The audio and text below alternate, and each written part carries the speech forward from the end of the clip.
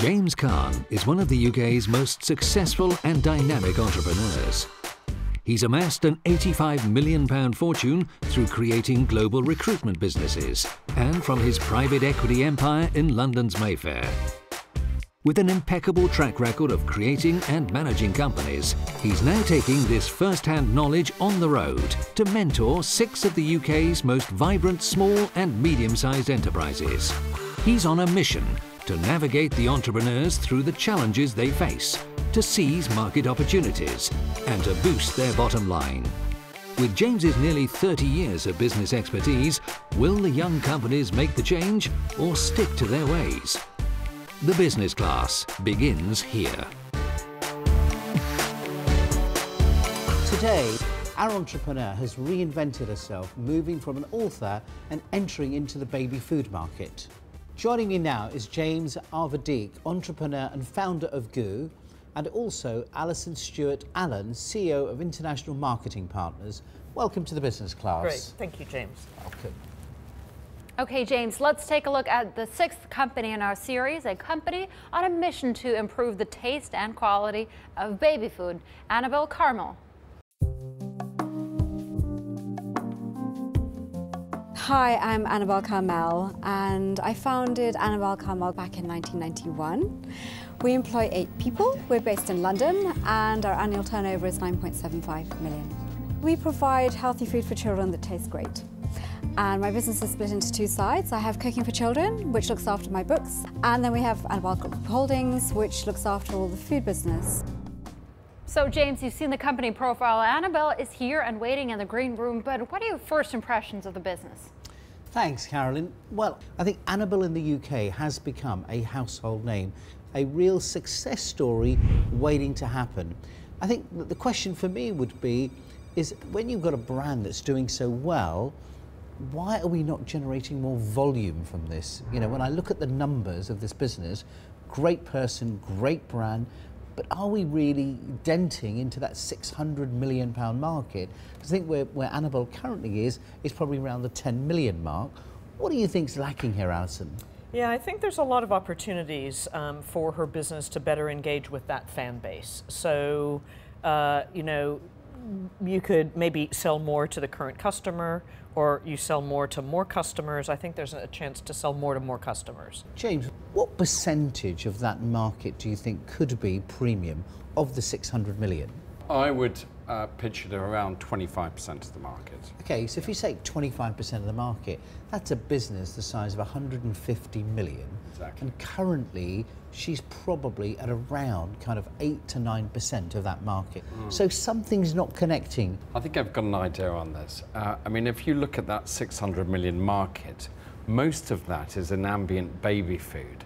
Actually, where Annabel Karmel has got a lot of facings in store is in the chilled ready meals area, which is actually quite a small sector of the baby food market. It actually is more toddler food than baby food.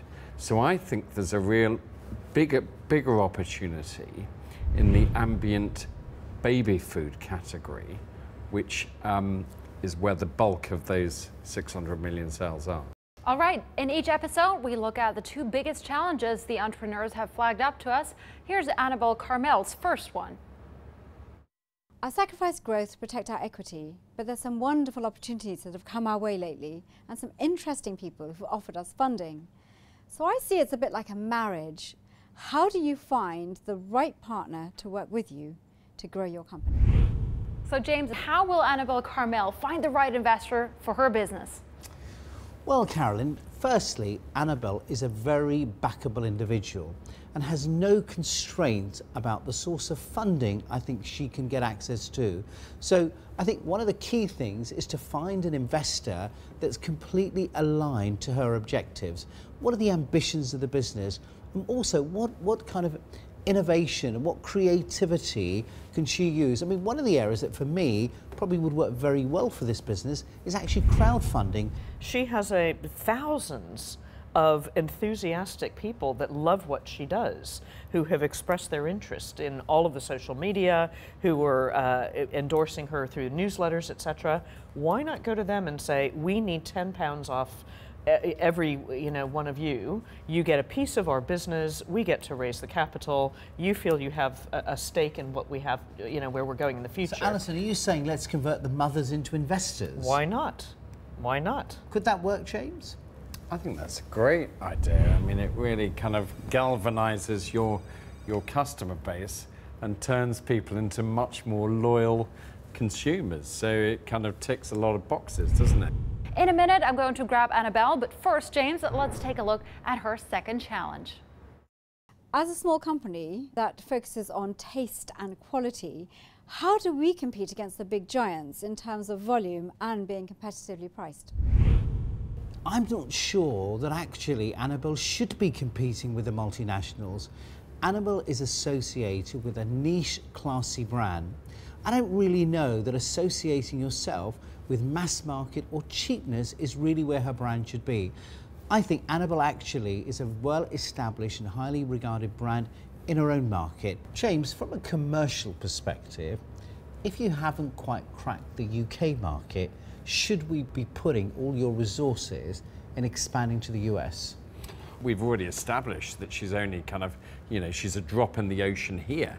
Get it right here and then go further afield. Yeah, so I don't think I'd do that. And the reason I wouldn't do that is because if you're trying to ramp up and bring this business to a much bigger scale, then you're going to be able to do that more easily in a market of 300 million who do speak similar languages to British, not the same, but close. We do have a fragmented grocery system in the US, but we do have retailers that are across the country, for example, Walmart, for example, Target. So I think provided she's geographically focused in the US, the numbers are there, and that's the thing that's really very different about this market. Do you agree with that, James?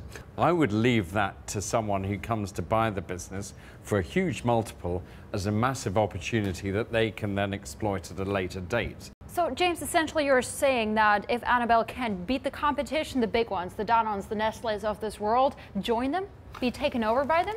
No, let's go back to the real question, is how is she going to compete against these guys, even in the UK market? And what I would say is that she competes on quality and not on price.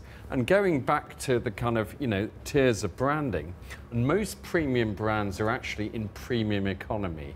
In other words, you can't be that much more expensive than the economy seats, but you're a little bit more expensive. So you command that kind of premium. Because you still need volume, don't you? You still need volume. Yeah. Okay, we've got Annabel waiting in the wings. Before we bring her in, though, let me give you a quick recap. We now understand more about the baby food industry. We've looked at one of the few independents in that market. Our mentors have weighed in on her biggest challenges. It's time for our experts to meet Annabel Karmel. Annabel, welcome to the business class. Thank you. Good to see you. Such great advice. This is James. Annabel. Annabel, welcome to the business class. When we looked and debated the business, one of the things that we identified, it's such a big market, and your brand is probably the strongest brand in that space. What do you think is holding you back for really getting those volumes to a much higher level? I think that my mistake would be to think that I compete with the other brands. And I compete on a different level, really. My brand, as you said, is up here, and my food is kind of down here. And I think that I need to do other things as well as food, and that, as you said, diversification. But not necessarily going into toiletries and things like that, but the community. I think building the community and the trust and the education for mums. I've been very successful in my books and my app. And I think that, embracing mums and looking after them is what I do very well. And I want to help them with maybe not just feeding, but sleeping, crying, and all the issues that mums have. And building that community will help me in building everything that I do, whether it's in supermarkets or wherever it is. We've almost come to the end of the show, but as promised, here's the Twitter question for you, James. Imran Shabir tweets, what are your recommendations to speed up the growth of an online business such as web design? James, what do you think? I mean, that's quite an interesting one. Web design is a very common area now. There's a lot of businesses in that space. There's a lot of competition. If you want to try and get your name out there, I think you need to demonstrate what you do, that's your USP. Demonstrate something that you can do that makes a difference to a small business. But also remember, you've got to be competitive. So I think my advice would be identify what your USPs are, make sure that there's clear differentials, and be competitive out there. And I think if you can do that, use the web yourself to market that proposition and get that word out there, get your brand known to the SME community that you're going to be targeting. Thanks, James. As ever, great advice. If you want to ask James a question, tweet us using hashtag CNBCBizClass. That's it from me. I'm Carolyn Roth. And I'm James Caan, and we'll see you next time when we wrap up this series of The Business Class.